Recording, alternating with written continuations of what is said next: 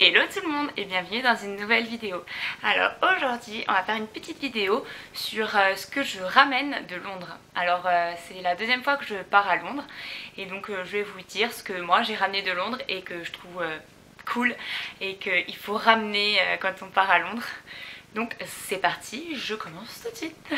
Alors dans un premier temps je dirais qu'il faut ramener des gâteaux pour goûter et pour faire goûter surtout aux autres ce que mangent les Anglais. Donc des scones, des crumpets, des cookies. Moi j'ai acheté ça dans les magasins, dans les grandes surfaces en fait que vous trouvez partout dans Londres, au rayon pâtisserie.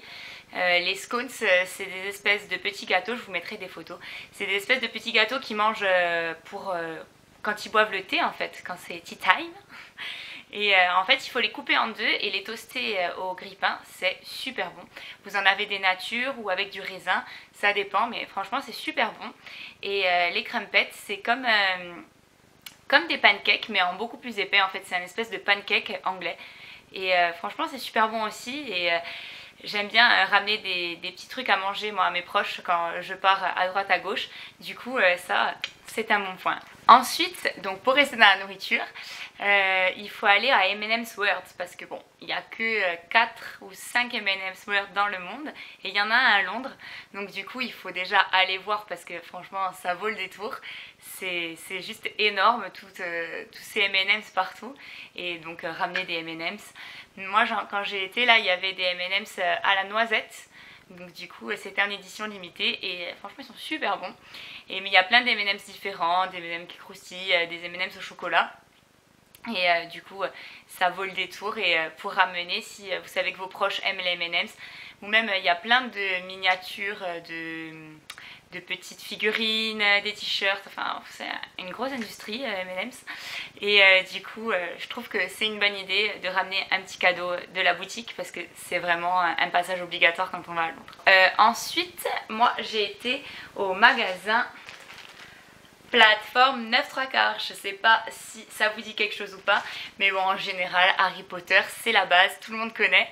Et donc du coup dans la gare de King Cross ils ont ouvert un magasin Harry Potter en fait de la plateforme 9/3.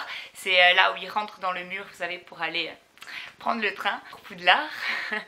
Du coup je me suis arrêtée dans ce magasin, il est vraiment trop beau. Et vous avez les baguettes de tout le monde, de Ron, Hermione, Harry Potter, Voldemort.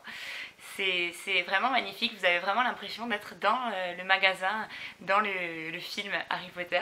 Donc moi je me suis pris un petit t-shirt comme ça, avec écrit plateforme 9/3 King Cross. En plus du coup c'est à Londres, du coup ça fait un bon souvenir.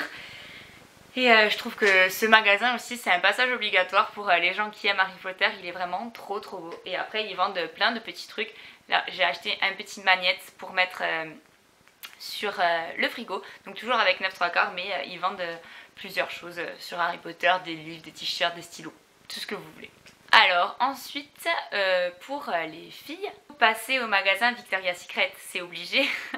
Il est vraiment trop beau, même si vous avez rien à acheter, il est vraiment magnifique comme magasin, il est vraiment trop beau. Et du coup moi je m'étais pris un petit parfum comme ça. Il est trop beau, donc il faut appuyer sur le côté et ça sort par là. Il sent super bon et ouais, je trouve que ça fait vraiment un bon souvenir. Et en plus voilà, c'est utile. Et pour les filles, Victoria's Secret c'est vraiment la base.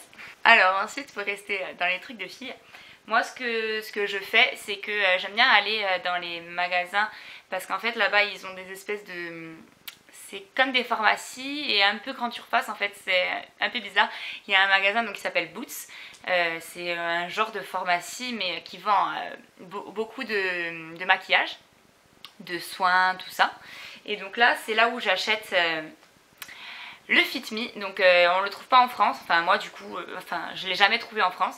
Donc à chaque fois que je vais à Londres, je le prends, j'en profite. Donc moi je le prends en teinte 10. Je le trouve génial, c'est anti-cerne, il est vraiment top, il s'applique super bien, il laisse pas de traces, il est super génial. Donc à chaque fois que je retourne, je m'en achète un ou deux parce que je sais que je le retrouverai pas en France. Ensuite dans le magasin Superdry, vous allez trouver les balmis. Donc là j'en ai pris deux, un à la fraise et l'autre au cassis. Donc c'est des espèces de petits baumes à lèvres et en fait ils sont en pointe comme ça dedans, vous le mettez comme ça sur votre lèvre. C'est un peu style comme les iOS, mais voilà, c'est des balmis. Vous en trouvez pas en France, les iOS on les trouve en France, les balmis on les trouve pas. Donc dans les magasins Superdry il y en a et franchement c'est super cool. Ensuite dans ce magasin je me suis pris un petit vernis à ongles. Donc ça aussi je trouve que c'est bien de ramener en fait des marques qu'on n'a pas chez nous. Donc ça c'est de la marque Barry M. Il est tout en paillettes comme ça, il est vraiment trop beau. Voilà, il est en métal rose gold, il est vraiment trop beau, il donne trop bien sur les ongles, j'adore. Bon bref voilà. Ensuite à Londres il y a beaucoup de magasins de bonbons en fait, mais c'est plutôt des trucs américains qui viennent parce que bon voilà, à Londres il y a beaucoup de trucs américains. Et donc moi j'y ai été et j'ai mangé ça. Mais je vous le conseille à 1000%. En fait c'est des bretzels entourés de Reese's. C'est trop bon. Je me suis mangé le paquet dans le train quand on a été à l'aéroport. C'est vraiment trop bon. Et ce magasin, ça vaut vraiment la peine de rentrer dedans parce que il y a musique à fond, il y a tous les bonbons du monde. Des trucs super bizarres. C'est vraiment cool. Donc ensuite, les choses à ramener. Du thé. On va en Angleterre, il faut ramener du thé. Les Anglais, c'est les pros du thé.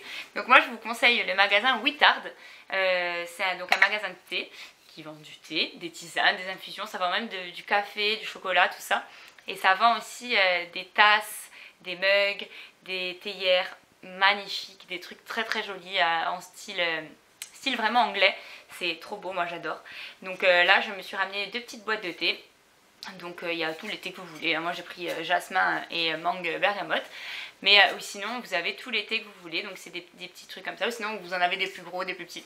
Mais franchement, si vous aimez le thé, magasin Wittard, c'est super. Ensuite, j'ai ramené des petits souvenirs quand même. Parce que bon, moi j'aime bien aller dans les magasins de souvenirs et ramener des trucs que tout le monde ramène. Des petits shooters. Donc là, vous voyez, il y a tout Londres. Là, il y a le drapeau. Donc en fait, j'en ramène tout le temps à mes copines. Parce que comme ça, en fait, dans chaque ville où je vais, j'en ramène un. Et après, ça fera une collection. J'aime bien. Et voilà. Et aussi donc il y a le magasin Primark à Londres. Donc bon vous en avez aussi en France, mais moi dans ma région j'en ai pas. Donc